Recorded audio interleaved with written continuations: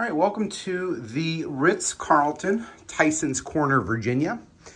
This hotel is located about a 10-minute or so walk from Tysons Corner Mall.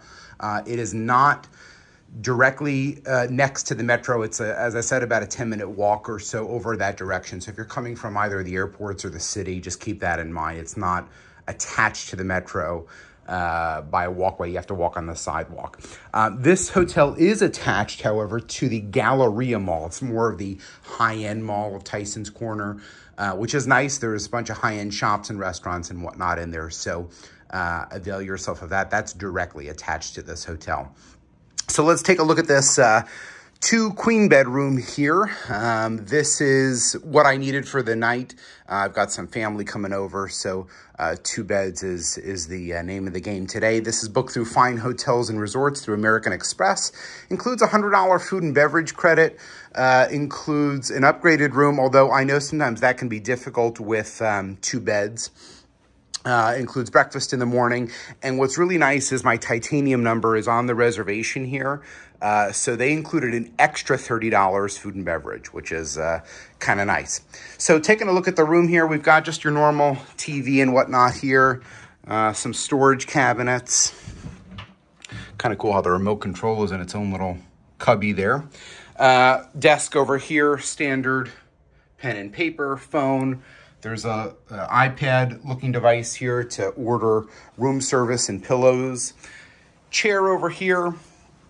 This room here has, it's an okay view. It's just, you know, kind of one of the lower floors here, sort of next to a air conditioning unit. It's okay. I understand with, you know, sort of double-bedded rooms, this is sort of what you get.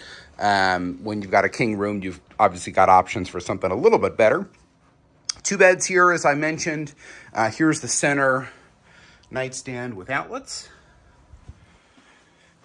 And coming back around here to the front, we've got a closet space here, luggage racks, robes, extra blankets, and they offer to bring extra items up as well. Complimentary waters and coffee. Here we've got some glasses, ice. There's a mini bar here. And back around here to the bathroom. Sink. You've got your toiletries. Plenty of towels.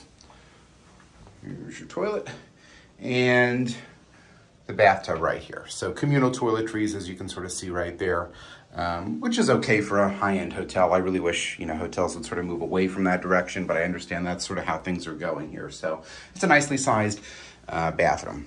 So this is the Ritz Carlton here in Tysons Corner. Breakfast tomorrow included with Fine Hotels and Resorts. $30 extra food and beverage, so that's a total of $130, which is nice.